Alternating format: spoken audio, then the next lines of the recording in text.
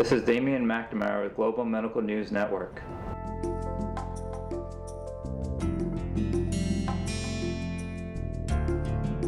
Dr. Belsito just announced the American Contact Dermatitis Society's Allergen of the Year. Could you tell me first what some of the contenders were? Were there like runners-up in this situation?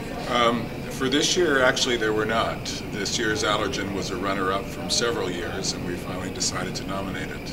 Okay. And I wish I could do a drum roll. What the Allergen of the Year is? The Allergen of the Year is Neomycin. Okay.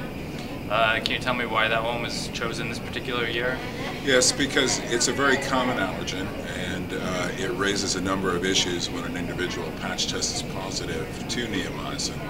And so that it was something that we thought that the general public, dermatology in particular, needed to be aware of. Okay, and it's very common because it's an over-the-counter product? It's very common because it's an over-the-counter product, so people will use it to self-medicate active areas of dermatitis. In the process, if they are allergic, it gets worse. Then they'll present to a dermatologist, and they may or may not say that they're using it simply because it is purchased over the counter. Right, so it's a matter of the patients coming forth, and it's also a matter of the dermatologist having a high index of suspicion. Correct. Okay. Now, one of the things you said was interesting in your talk. You just announced this as there's sometimes a delayed presentation. It takes 7 days or more for a patch test to come out positive. Right. So what are the clinical implications for a dermatologist? Well, the clinical implications are most dermatologists who do patch tests are doing their readings at 48 hours and 96 hours. And if you suspect neomycin as a cause of your dermatitis, you may not see it even at 96 hours.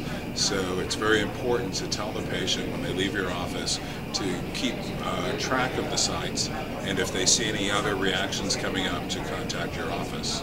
Tip-off always can be when a patient comes and they've been having a dermatitis that's suddenly getting worse. You need to think and ask them, what have you been putting on it, and go through everything, not just the prescriptions. For Global Medical News Network, this is Damian McNamara.